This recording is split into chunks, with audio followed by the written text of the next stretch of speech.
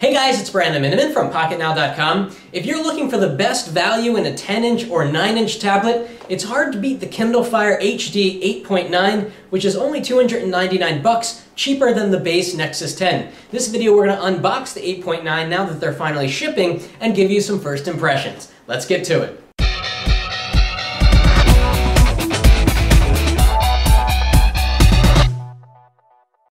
And so like the Nexus 10, you're working with a really high-resolution screen here on the Kindle Fire HD 8.9. We're going to talk about the differences in a minute. Of course, the reason that the price is so low on the Kindle Fire HD 8.9 is because it's subsidized by all the content you're going to buy as an Amazon customer. So let's take this out. Quite light, nothing really in the box. Let's boot it on for the first time. Really curious to see how this feels in the hand. This is so much lighter than you're used to for a heavier tablet like an iPad or something else that's in the 10-inch range. Got a very similar design to the Kindle Fire HD 7, and we're going to compare it. We've got the dual speakers, which are impressively loud, at least on the 7-inch, and it looks pretty much like a blown-up Kindle Fire HD 7, as it should. Okay, so let's find the power button here. Hopefully it's not, yeah, that's terrible. It's hidden along the bezel, just like on the 7-inch. That's very frustrating. So we're going to boot it up. Now what we have here is a 1920 by 1200 screen. That's really high resolution, but the Nexus 10 takes it way beyond that at 2560 by 1600. At the end of the day, on both of these devices, you're not going to be able to see pixels very well because they're so small. But here on the Kindle Fire HD, you've got to remember that the price is lower, so the compromise that you're making here is, of course, the screen isn't as high resolution, and you don't get full Android. You get Amazon's Kindle experience, which really isn't a bad thing if you have a lot of Kindle content. So we're going to unlock it here. Let's get a close look at the text. Really crisp and clear here, much better than the 7-inch Kindle Fire HD, which has a resolution of 1280 down by 800 across, just like the Nexus 7. So we're going to set this up and come back with some first impressions. We're also going to remove that glare so you can see the screen better. We'll be back.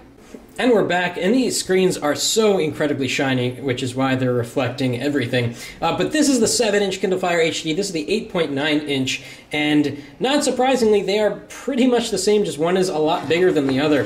The thing that's striking about the 8.9-inch is that it's so lightweight with such a high-resolution screen. We're used to seeing devices like the iPad 3 and 4 with their high-res displays being really thick and heavy. That is not the case with the Kindle Fire HD 8.9, and it's also not the case with the Nexus 10. And of course with the Nexus 10, as we just mentioned, you get full Android, whereas with the Kindle Fire HD, you are buying into Amazon's ecosystem, which is fine because there's a lot of great content. So real quick, we're going to turn on both of these, and because of the poor placement of the power button, you've got to sometimes kind of finagle. And this is the one with special offers, so every time you turn on your device, you're going to get an advertisement, which is not that big of a deal, actually, and it's a fair trade-off.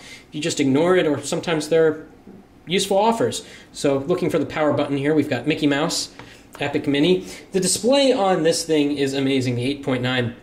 We're going to get real close in a minute. But, you know, it's the same kind of experience. We get a menu over here like we have over here. This is the Kindle Fire operating system. It's not full Android, although you probably soon will be able to root and load a custom ROM onto the Kindle Fire HD 8.9, which will be quite awesome, actually. Kind of like a $299 Nexus device, if you will, as long as that comes to fruition. We've got a lower resolution screen here on the 7-inch, so if we look close up on the text, you can see pixels. But over here on the 8.9, this is just a fantastic display. So let's bounce around a little bit.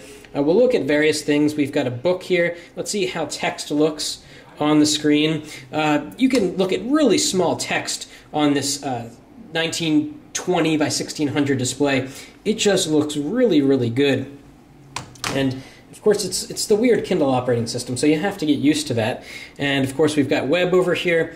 And the web browser isn't that capable, to be honest. They've got the Silk browser engine, which does server-side rendering, but it's not much faster than your average browser, or it's even slower in some cases. If I flick down the page, it becomes white for several seconds. It's not made for web browsing. But that said, kind of would be nice if it was made for web browsing because the text looks so sharp and clear. I mean, this just has a wonderful display, great contrast, great color saturation, and the browser just would be nice to have better performance in it. So we go back. One of the awesome things about the Kindle Fire HDs, the new one, are the speakers. And we can't show you that on camera because it really wouldn't come through. But the audio that this thing pumps out is loud, like really loud. And it has an interesting surround effect that does, in fact, feel like you're listening to surround sound. It's very difficult to explain. Go to a Best Buy and check it out for yourself. If you're an Amazon Prime customer, there's a bevy of content that you can watch for free in the Kindle library, which is quite nice. So right out of the box, you get a 30-day trial of Prime, or you can buy it for a low yearly fee, and you get access to a ton of free content. And of course, Amazon's ecosystem doesn't stop there. You've also got their music catalog, which is very extensive and very competitive with what you get in Google Play and with iTunes. And of course, you got to go through an authorized device. And up here, we've got newspapers and magazines, and it's really the full enchilada. So we've got Maxim here, and on such a high-resolution display, kids, look away. Just kidding. This is safe for work. On such a high-resolution display, the page just looks awesome. And for example, you can't really tell on camera, but I don't need to zoom in on any of these names. I can see it from the entire zoomed out view. Whereas if I brought up the same page on the 7-inch Kindle Fire HD, you would have to zoom in because the resolution is lower. So a really cool magazine viewing experience. Unfortunately, magazines are not made in 16:9 aspect ratio. They're made in 4:3. So you get all this wasted space along the bottom. And with a software update, you actually get this page turn animation, which is fun. Again, this is safe for work, so don't worry.